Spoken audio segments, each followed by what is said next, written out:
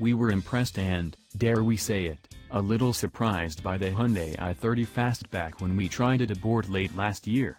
Now we've had the first chance to try the Korean manufacturer's style-focused take on family transport in the UK, to see if it still makes sense.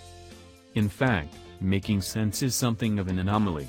Because on most rational grounds, the Fastback's only real hope of ending up on your driveway is the emotional appeal of how it looks. Hyundai hopes that it will attract some of the people left unmoved by the oh-so-tame, conventional i30 hatchback. We'll leave it up to you to decide if the more rakish roofline works, although there's no denying that the car has more curbside appeal than its sister vehicle. The car we're testing here has a 138 bhp 1.4-liter turbocharged petrol engine, and a 6-speed manual gearbox. A 7-speed DCT is available as an option. The motor is best described as sufficient. Its 242 Nm of torque kicks in somewhere around 2,000 revolutions per minute, and it'll rev quite happily to well beyond 4,000 revolutions per minute if you ask it to. But in practice, you'll end up shifting up sooner than that, enjoying brisk progress instead of chasing after the claimed 0 to 62 miles per hour time of 9.2 seconds. Just think of it as comfortable, not rapid, and you'll be on the money. Image 2 of 15 Hyundai i30 Fastback, rear. Image 2 of 15. Latest deals from Buiacar. Hyundai i30 1.4T GDI Premium 5 Drams. £18,999, or £303 per month. Hyundai i30 1.4T DA Premium 5 DR. £20,495, or £329 per month. See all deals on Hyundai i30.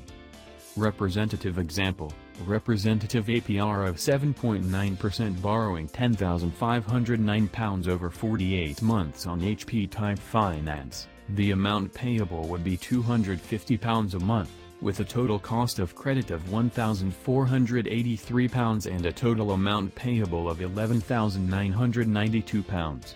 Dennis Buiacar Limited, 3132 Alfred Place, London, WC1E7DP, GB09151058, is a credit broker regulated by FCA, FRN:667368. The chassis is frankly very similar. It does most of the basics pretty well. The steering is a little heavy and slow, but at least it's consistent, and once you've notched up a few miles behind the wheel, it's easy to place the car.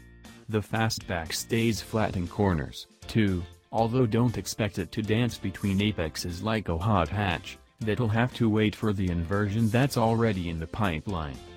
Most versions of the Fastback come with 18-inch alloys, another nod in the name of style, and there is some trade-off in ride. It's not unbearable, but it does pick up the scarred surfaces that are so common on British roads, and even more noticeably, there's a fair amount of tire roar from each corner. This is a shame, because the engine is smooth, even when you're pushing it along,